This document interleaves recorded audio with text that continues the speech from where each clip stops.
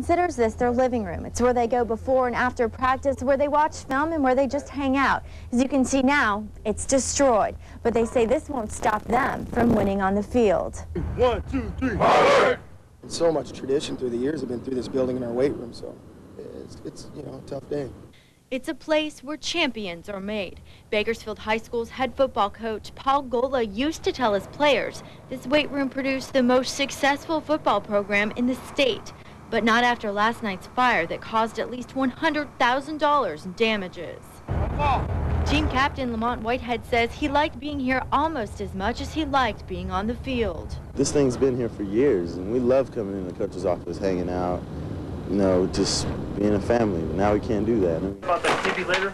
Yeah. But the coach says the 140 players in his program may not learn to be better on the field after this, but they will learn a lesson about life. Our kids have gone through a lot, and they need to know, hey, every negative and positive is going to come out of it.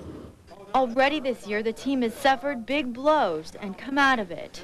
We've been facing adversity, first with our good friend Vernon getting in a car accident, and then our friend Tyler Kay getting hurt on the field, and now this, and it just keeps coming. We keep fighting it. On the field, the team keeps fighting as well. At 6-2 this season, it's their best record in recent years, and the team is getting ready to play rival East Bakersfield on Friday.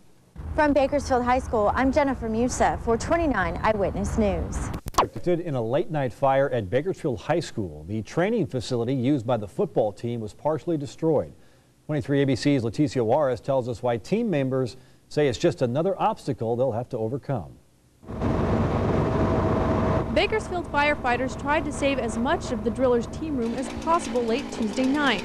The two-alarm fire gutted the restroom and spread quickly to the attic. This morning, players arrived, as they do every morning, to practice, to find the charred and smoky remains of their training facility. I was really surprised to see something like this happen. I was sad because that's kind of like our home. That's where we go every day in the morning and after school and meet and watch films. Fire investigators say arson is the likely cause. The blaze broke out in a trash can in the restroom. Coach Scritchfield got here, and he said it was pretty ugly. I mean, he had tears in his eyes watching it up in flames. The fire is another setback for the team. Already this year, they have lost several team members due to disciplinary action, followed by another member's hospitalization after a car accident.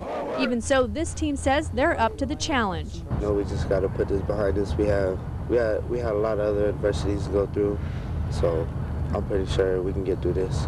Driller football players say that their team room was more than just a place they went to strategize their Friday night games. It was a place where they went to build the camaraderie they use right here on the field. We came real close in there. We had a lot of stories shared in there. There's a lot of memories in that building right there. So hopefully we can get it restored and just redo it again. The senior is hopeful their sponsors will step up and help them rebuild their team room in time for a new season next year.